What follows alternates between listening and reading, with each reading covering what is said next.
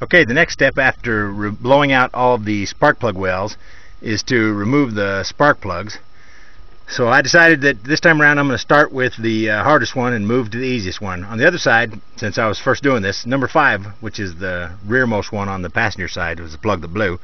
I started with number 1 because it was out in the open. I could see what was going on, get a feel for how hard or easy it was going to be to insert these holes.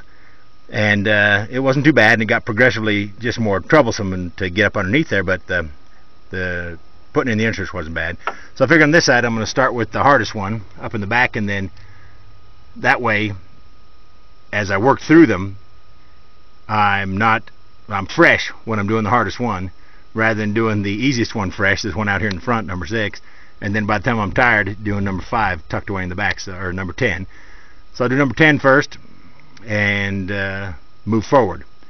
So obviously after blowing them out, the next step is to remove the spark plugs. So I have one of these little magnetic spark plug wrenches. Oh, it's actually pretty nice. This is new to me.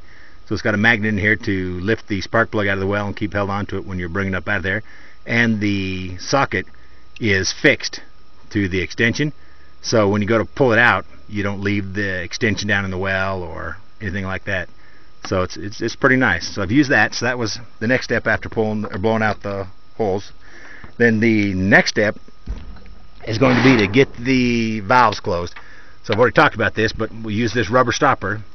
The spark plug's out, so we're just open from the spark plug well down into the cylinder. We'll take this rubber stopper, poke it into the head in the top of the spark plug well, hook the other end up to about 20 psi, pretty low pressure, and then start feeding air. Open this little crack, this little valve, and start feeding air into the cylinder. And as long as the valves are open, of course, air will escape, and this little rubber stopper will stay stuck into the spark plug well.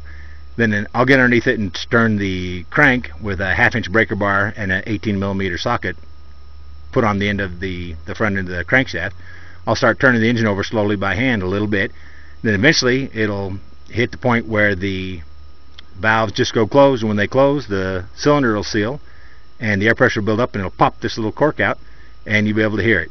So I'm going to get this jammed back in there, get some air hooked up to it, get underneath it and start turning the cylinders around.